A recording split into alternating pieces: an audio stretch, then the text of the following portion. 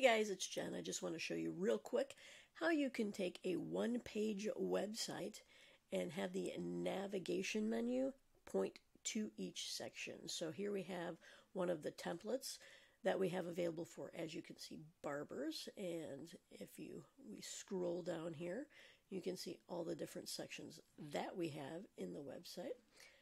And let's take one, the About Us section. Instead of pointing to a separate page on your website, it's just down at the bottom.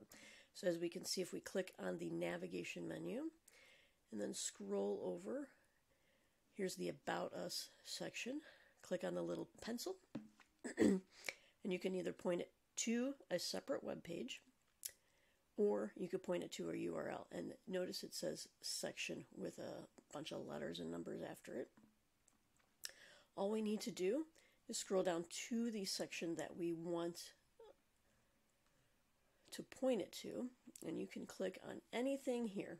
So we can go out as far as the section, we can do a row, a column, or the element, either one. So let's do that. And then if we click on the advanced over in the settings, move me out of the way real quick, and then click down here at the bottom where it says CSS selector. You're going to click on this little icon to copy it.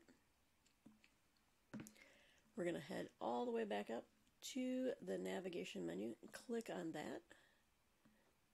Scroll back down over here to the About Us section, which is the one we just did. And then we can paste that right in there and hit submit. So that is going to, when we click on the live version, it's going to click, when you click on the About Us section, it will take you down to that menu. And that's how that's done. Hope that helps.